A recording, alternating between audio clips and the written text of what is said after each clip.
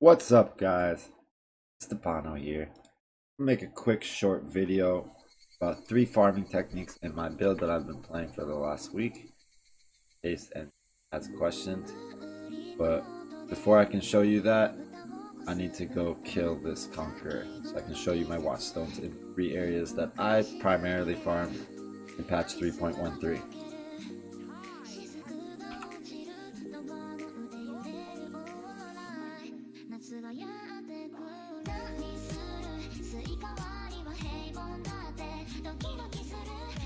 This is my tornado shot raider build. He's level 97. I have 2 more items that I want to finish up before I feel like this build will be fully complete. But before I show you about my build, let me show you a little bit about the Atlas strategies that I partake in. Early League, I showed you guys a little bit about my strategies in Glennock Arc, Farming Tower, and Magic Finding. But with time, I have been working on 3 other sections. The first section would be the top left Haywark Hamlet. In Haywark Hamlet, it has very good synergy with the middle. Middle is called the Uncharted Realms.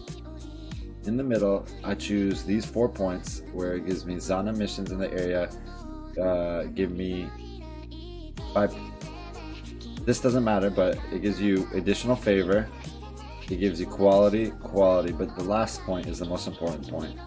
Pass Not Taken. Pass Not Taken allows you to get double missions if you do encounter Zana in this area, and it helps you reach more harvests.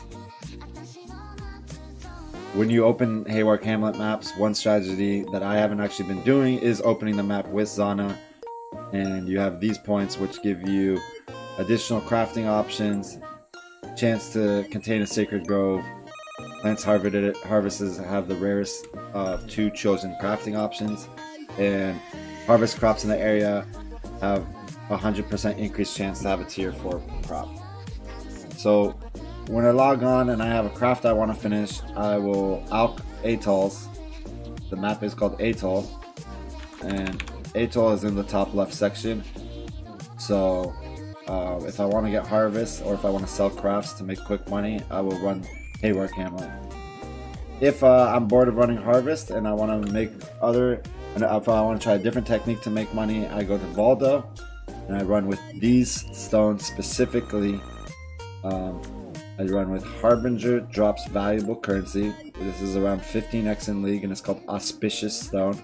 And then I run with 3 Ladens, which are around 4x perfectly divided. It says Harbingers in the area have 15% chance to drop an additional stack of currency. As for what stones to use in Haywark Hamlet, I personally use tier 1 Bountiful times 4. Depending on what you're trying to craft or what is working for you, I think either of these would be fine. Now, when I'm mapping outside of Haywark, this is a very, very important Uncharted Realms passive. It's called Secrets of Stones, and it gives me 25% effective watchstone modifiers. So if I do sextant my mods, I do get 25% more modifiers and essentially more loot. So we have Valdo's Rest for Harbingers, and we have Haywark Hamlet. Both of these are alch and go worthy. You just need a map in the section and you need to alch it and you're ready to go. No setup, no fuss, just alch and go. The only other technique that I've been farming is doing Dunes in New Vestir. Dunes in New Vestir is a little bit more complicated because you have to add possible scarabs to make it better. But you grab a Dunes map from your inventory, and generally you would pair it with a Legion scarab, generally polished is what I run, and you'd alch it, and after you alch it, you would open it with Legion. And what does that do? Dunes is in New Vestir. New Vestir is in the bottom left.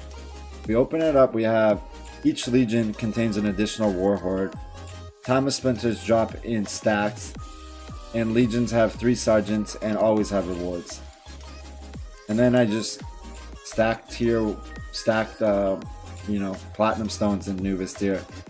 The ones I recommend that I don't actually have, all of them, is you want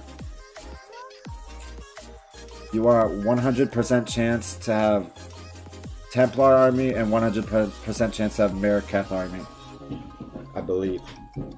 Whichever, when you go into your fragment tab, whichever ones of these are the most expensive, I think it's Timeless and Mariketh, you would want to try to stack something that would say you have more likely chance to encounter them.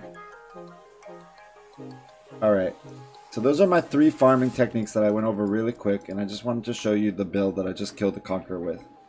It's a Tornado Shot Raider, and if I push P, you can see the tree real quick. I'm going to show you on Path of Building. Right now my current DPS with configs of standard boss, pretty standard config, I'm at 1.9 million per arrow. Personally, I'm working on my bow. My bow right now has 18 to 30 cold damage. Eventually I'm going for tier 1 cold. If I do that, I'll jump up to 2.3 million. And I'm trying to finish my gloves. So I want I want one more mod on my gloves, so Frenzy Charge. So I'm working on Bramble Clutches. When that's done, I'm going to be at 2.45.